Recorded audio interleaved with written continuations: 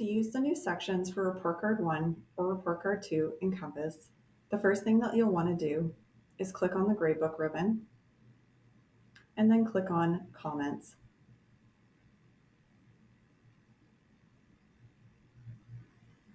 From here, you'll be able to see the different sections that you have as a teacher and be able to enter your subject comments. So if I'd like to enter comments for my music class, I would click on my specific section here. And then I can enter my comments here.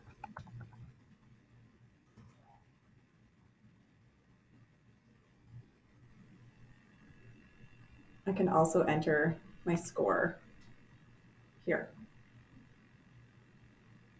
To flip between your next set of comments, you can click through the different sections.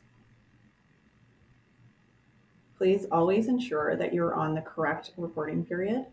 So for February, you'll want to be using Report Card 1, and then in June, you'll flip to Report Card 2.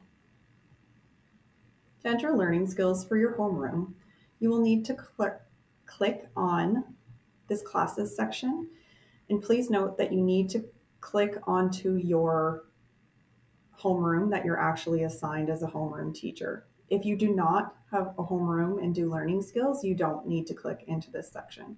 So my homeroom is right here.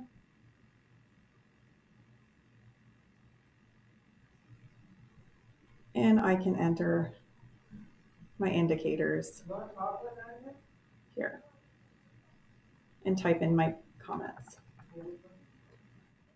Thanks for listening.